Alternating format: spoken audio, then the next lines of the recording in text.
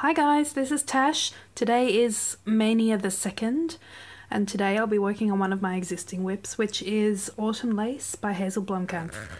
As you can see the picture here, and this is the book it came from, Crewel Twists. This book is super awesome, and I think at the end I might give you a little flick through of some of the other stuff, because there's so many pretty things in here. Oh my god! At the end. So this is the book it came from. Here is my progress so far. Very impressive, right? This design is a needle lace design, and you can see I've been doing a little bit of lace. The last time I worked on this was...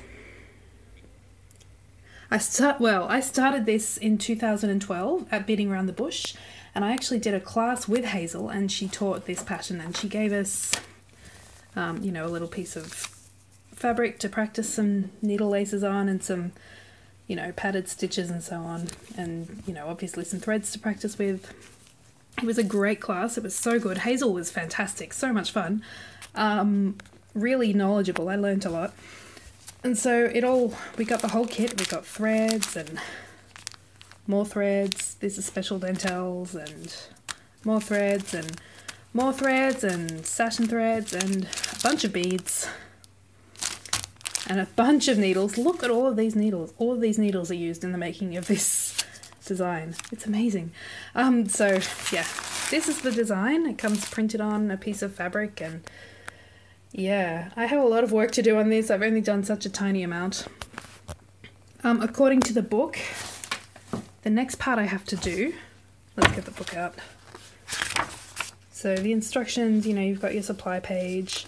I've got notes scribbled all over it where Hazel told us how to do things. The next part I have to do, after doing the needle lace on these two, is do a whipped chain stitch between the two parts of needle lace, and then attach beads between the whipped chain stitch, and then down here do a chain stitch padding, then do buttonhole stitch over the chain stitch padding, and then do a long stitch between each buttonhole stitch, and then another whipped chain stitch between this padded part and the lace. So that's what I'll be working on tonight. I might get all of that done tonight, but I doubt it because I'm pretty slow. The hard part of doing Maynia like this, one different project a day, is that, look how pretty is that? These little, oh, I already did one of those. There, see? And that's just a little, let me get out of the light, little satin stitch surrounded by beads. And they go at the top of the flower there. Yeah, the hard part about Maynia, doing one project for one day, is that it would take me quite a while to even get my head around where I'm up to with this and get used to doing this kind of stitching again. This is a linen, but you don't stitch in the hole. It's probably not an even weave, and it's backed with plain old calico. It's sewn together. So the backing fabric just provides some stability. So it's really weird. I'm not really going to get my head into this too far, just stitching on it for one night. And I also don't have a lot of stitching time tonight because Tim's been sick and we're having an early night. So yeah, this is what I'm working on tonight. I'll give you a little quick look through the book. Crewel Twists by Hazel Blomkamp. I'll just show you the projects that are in the book. So in the beginning, she's got all these stitch diagrams for like the needle lace, for some of the ways she attaches beads, some of the specialty stitches she used, some of the padding stitches she uses. There's some beautiful photography in this book. Check, that's the one I'm doing. So the projects that are in the book, well, this is gorgeous, this one. This is called Bountiful Season, and I really like it. I love these parts. Right, that's cool, isn't it? There it is. Looks great on the footstool. Yeah, I love this. Then we've also got this. It's very pretty, right? I think this is called Just Jacobean. Yep, there it is. And I actually have the kit for this over here. I bought this kit when I went to Beating Around the Bush as well. There it is. And so the design is printed on the fabric, and I've got all the DMC threads and the bead pack. Actually, I think they're anchor threads. Let's open out. Excuse me, I'm sorry, it's hard doing this with one hand. Yeah, they're anchor threads. Really pretty colours. Oh, it's lovely. Really nice colours. Bouquet of colours and beads, so that'll be fun. I would love to do all of these Hazel designs, but it's not going to happen anytime soon.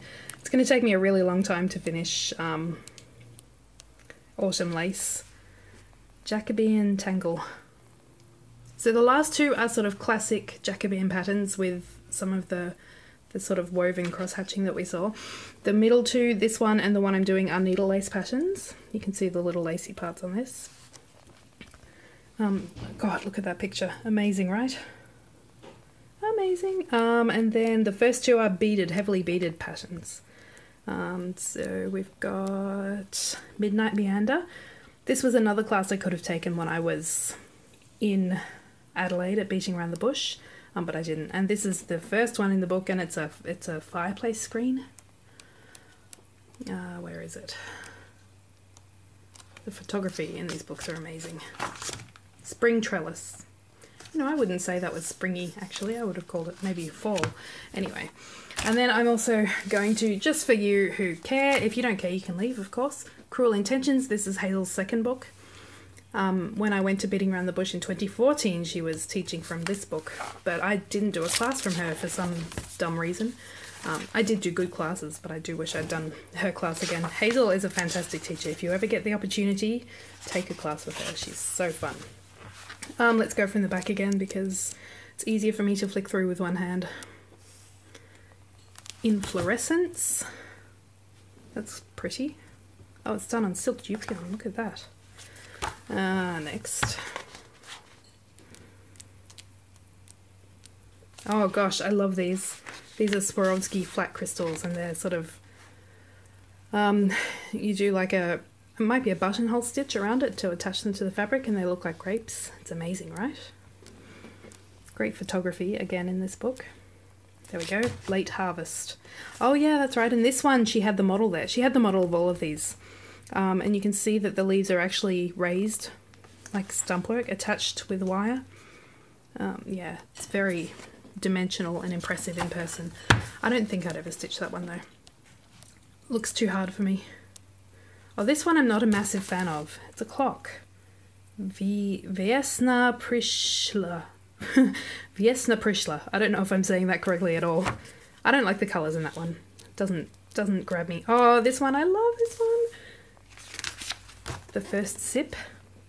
Isn't it so pretty? Right? So, in the first book, Hazel's big thing was the needle lace. In this one, her big thing is this woven techniques she's teaching. I love this. She has another all cream one, Dancing Threads. Very pretty, right? See, this one is much smaller. It has a little needle lace, a little of the woven stuff.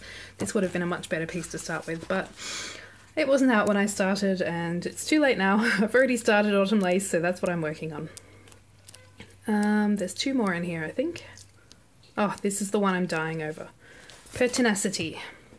Look at that. How pretty is this? I love this effect she gets in this leaf. Let's see how close I can zoom in. It looks like there's a thick thread, a really fat thread, and it's just couched down in little wiggles. I don't know if that's exactly what she's done, but that's what it looks like to me. Really nice. I'd love to get the kit for that one, and this one. This one's pretty too. Let's get to the picture. A Sherry for Jack. I think my mum has the kit for this one. I love this part in the flower. Love it. Love it. Anyway, so that is all for this book, and again, amazing amazing instructions, amazing photography, Crewel Intentions, and if you're interested, you can go to Hazel's website, hazelblomkamp.co.za, and you can buy kits for all of the designs from her books. So this first, and the prices are pretty reasonable. Autumn Lace says 731 Rand, which is about $55 US. I looked it up, about $70 Australian, and that's for the full kit. You can also just buy the bead pack, you can just buy the printed fabric, You can just buy the specialty threads, whatever you want. So yeah, if you're interested, check that out. I hope you have a great Maynia the 2nd, and I'll see you tomorrow. Bye!